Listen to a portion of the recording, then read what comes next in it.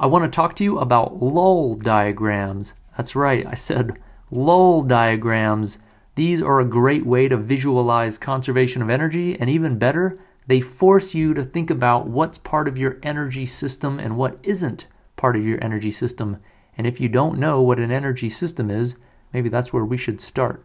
An energy system is an object or a collection of objects whose energies we're going to keep track of, and we're going to keep track of them in these two charts. And notice it looks like an L and then an O and then an L. That's where they get their name from. This isn't laugh out loud. This is an energy chart, a circle where we're going to define our system, and then another chart. So to understand what these lull diagrams mean, let's just look at an actual example. Let's say you took a mass, M, and you released it from rest from a height h, and this mass falls down. The first thing we should do is choose what is going to be part of our energy system. Whose energies are we going to keep track of and whose are we not going to keep track of? The way people typically do this problem when they're doing conservation of energy, they would say it starts with potential energy and then it turns into kinetic energy. And if you're doing that, what you're really doing is you're saying, I'm taking my mass, that's going to be part of my system. So I'm going to take this mass here, I'm going to make that part of my system. So we'll keep track of the energy of this mass. And then if you're talking about gravitational potential energy, here's the weird thing. You're also talking about the Earth. That Earth is part of your system. So this is the Earth right here. It's got continents, and it's got California and Mexico and South America, and then there's Florida, and then there's all kinds of stuff here. So now that we've selected our system, we can go ahead and start charting what the energies look like. So what kind of energy was there initially in this system?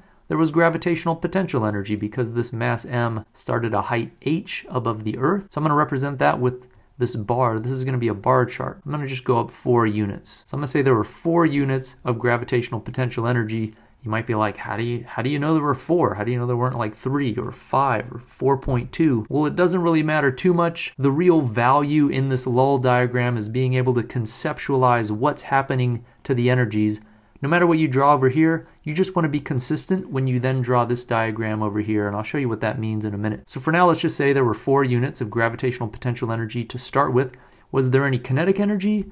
Nope, because it was released from rest. So if we drop this mass, it starts with no kinetic energy. And this US here is going to be any spring energy. We won't have that for this example because there aren't any springs, so there won't be any spring or elastic energy. So that's it. We just had gravitational potential energy to start.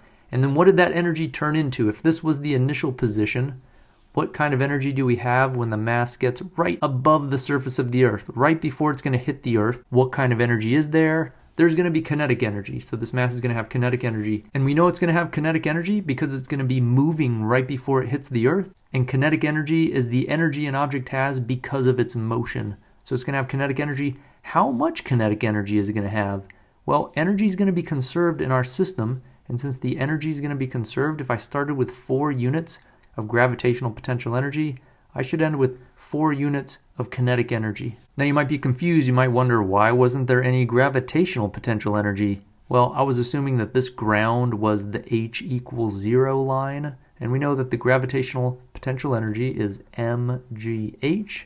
And where h equals 0, the potential energy is 0. So when this mass gets down to the final point, which I'm representing in this diagram, it no longer has any potential energy since the h would be 0. And since it has no potential energy, all of this gravitational potential energy it had initially has to turn into kinetic energy in order for the energy of our system to be conserved. Now, if I were you, I might object and say, wait a minute, we learned earlier that when work is done, energy gets transferred and the total energy of an object might change. And this Earth is pulling down on this mass, right? So the Earth is exerting a gravitational force downward. The object's moving downward through some displacement. That means the Earth's doing some positive amount of work on this mass, giving it energy. Doesn't that mean the energy of the system is going to change? And the answer is no. And the reason is this Earth is also part of our energy system. So the Earth did do work on the mass, and this mass gained kinetic energy, but since the Earth and the mass were both part of the system, this work was internal to the system, and internal work never changes the total energy of the system. And if that was confusing, think about it this way. Let's say you and your friend, instead of the Earth and the mass, there's you and your friend. And instead of energy, we'll talk about money. You, the Earth, give your friend, the mass, $10. Instead of 10 joules of energy, you give them $10. And I ask you, how much total energy is there between you and your friend? Well, there's still the total amount. You lost $10, your friend gained $10, but between the two of you, you still have the total amount of money you had when you started. And the same is true with energy. Whenever work is done internally between objects in your system, there's no change in the total energy from one chart to another. That's why I had to draw the kinetic energy as 4 units, because no energy entered or exited our system. And something that's really useful about these lull diagrams is that you can translate them straight into a conservation of energy equation, because whatever initial energy that you start with plus any external work that's done has to equal the final energy that you end with. And the reason is external work is how much energy gets transferred into the system. So if you start with 10 joules of energy and you transfer 5 joules of energy into the system, you've got to end with 15 joules of energy. So we can just plug straight into this. What did we have for our particular scenario? We started with potential energy, so our initial energy was mgh plus external work. There was no external work. There was only internal work, so this would be 0. And that's got to equal the final energy. The only type of energy we had to end with was kinetic energy, 1/2 mv squared. And then if we had numbers, we can plug into this formula and just solve for the height or the speed or whatever we wanted to solve for. So what would an example look like where energy wasn't conserved? In other words, where there was external work done on the system? Well, we could use this same example. I just need to take the Earth and I'm going to stick this Earth outside of our system. So now our system is just the mass m. What that means is that the work done by the Earth on the mass is now going to be external work. And since there's external work done on this system, the system's energy has got to change now. It's not going to stay the same. You're not going to see the energy of this system remain conserved since something's giving it energy. The Earth is giving this mass energy this time because it's doing external work. So how would that change our lull diagram? This mass m still ends with kinetic energy. I mean, just by imagining the Earth as not part of the system, that doesn't change what actually happened. The mass still has to get down here with 4 units of kinetic energy. It's still moving just as fast as it did before. But our system, which is this mass, has to be gaining energy. And the way that's possible is that the mass does not start with any gravitational potential energy. So people don't like this. People are like, wait, what? Of course this mass starts with gravitational potential energy. It started up here. But technically speaking, gravitational potential energy is an energy that exists between 2 masses. It takes 2 to tango, and it takes 2 masses to have gravitational potential energy. If I stick one of these masses out here, it can do work on the other mass.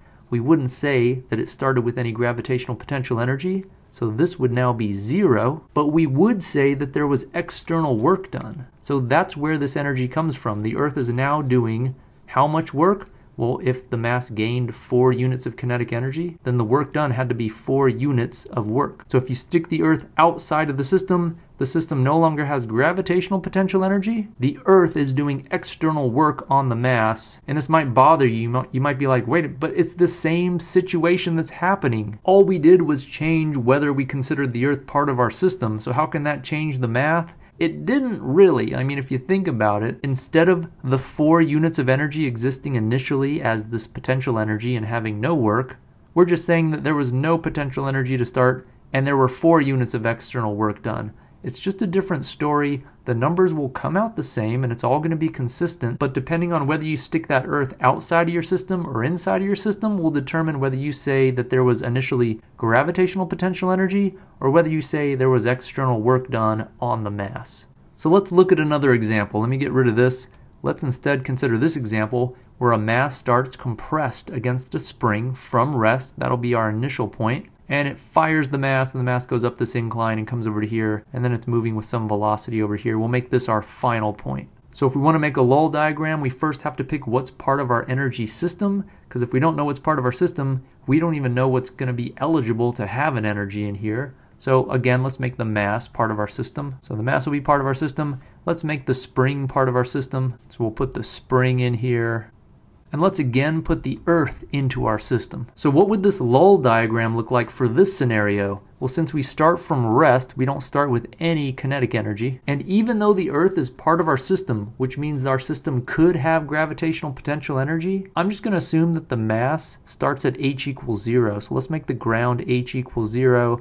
That way this potential energy term mgh starts as 0. So there'd be no gravitational potential energy to start with. And the only energy we would start with is the fact that this spring is coiled up, ready to explode and fire this mass forward. all this energy is stored up as spring or elastic energy. So we will have elastic or spring energy to start with. Let's just say we started with 5 units of spring energy. Again, this is somewhat random. For a particular problem with numbers, you could solve for exactly how much spring energy you started with, because remember, spring energy can be found using the formula 1/2 kx², where x is the compression of the spring and k is the spring constant. But to keep things simple, let's just say we start with 5 units of spring energy. So what would our final energies look like? If this mass is up here moving, if it's moving, we know it's got kinetic energy. So I can say there's kinetic energy. How much? Again, to figure out exactly how much, you'd have to solve for your particular problem and know this height. But to give you an idea of what conservation of energy says,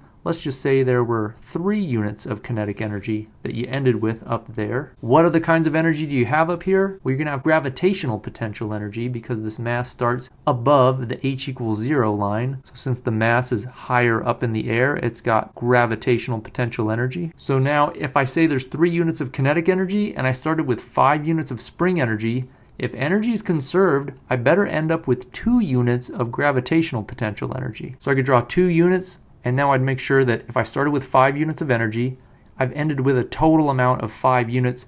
That would say energy is conserved. Let's check. Is energy of our system going to be conserved? We can determine that by just figuring out whether there were any external sources of work. Did anything external to our system do any work?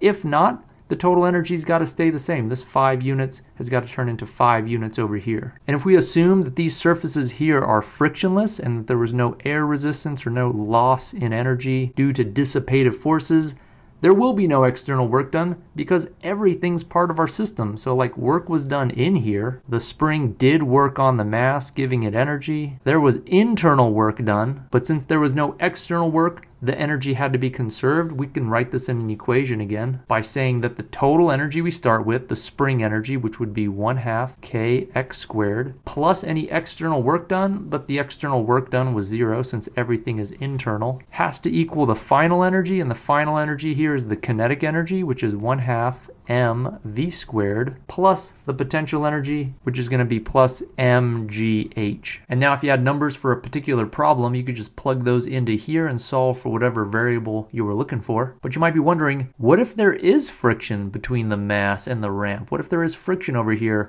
What would that do? Well, there's 2 ways we can handle it now. You know there's 2 ways. We can include these surfaces as part of our system, or we could say that those surfaces are outside of our system. If the surfaces are outside of our system, we would represent that as them taking energy away. Now there's external work done, but instead of the external work giving our system energy, the external work is taking energy away. This friction is taking energy and turning it into thermal energy. That's what this extra spot is here, for thermal energy. But since the surfaces are now not part of our system, we wouldn't show that over here. We would just include that as part of the external work done. So there would be some negative amount of work done. Maybe the surfaces did -1 unit of external work. What that would mean is that if we started with 5 units of energy and there was -1 unit of external work done, we've got to only end up with 4 units of energy. But my potential energy's got to be the same. I mean, I ended up this high, so that can't really change. So that means my kinetic energy is now going to be smaller, and that makes sense. The friction slowed this mass down. I end with 4 units of energy, even though I started with 5, because there was -1 unit of external work done by the friction on these surfaces. That's one way to handle this problem, and that's all consistent. The other way to do it, we could just say that our surfaces, which we said were external, are now internal to our system. That way this external work done is no longer external. This work done is now going to be internal. The surface took the energy, it still did negative work, but since it's inside of our system, that's now going to be part of our energy system. So how would we represent that? It'd no longer be a -1 here. We wouldn't say that this is done. We'd essentially, conceptually, move that -1 over by adding 1 to both sides, and that means we would gain some thermal energy. I'm going to write that as delta E thermal, because there's going to be some gain in the thermal energy of our system. And I would represent that now not as an external work done, but as 1 unit of thermal energy generated during this process. So recapping, lull diagrams are a great way to visualize what we're talking about when we say conservation of energy. And since we define our system, they're a nice way to visualize what we mean when we say that the total initial energy of our system plus any external work done on our system has to equal the total final energy of our system.